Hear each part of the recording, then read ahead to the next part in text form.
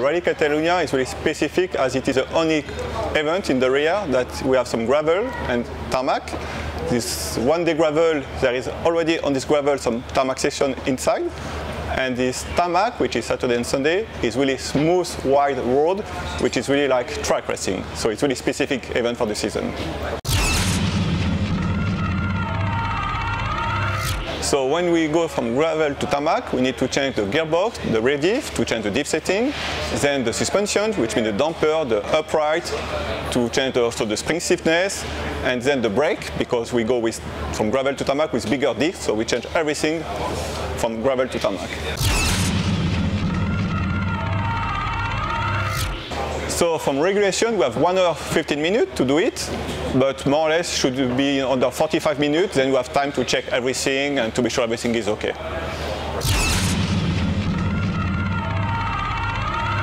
So when we go from gravel to tarmac, we change the car is more stiff, so it will be more rigid car, more reactive car. As we change the diff setting, the car will be less sideways, more neutral or a bit understeer for the tarmac. And for sure the brake will be more efficient, so the driver will be able to brake later, like proper track racing.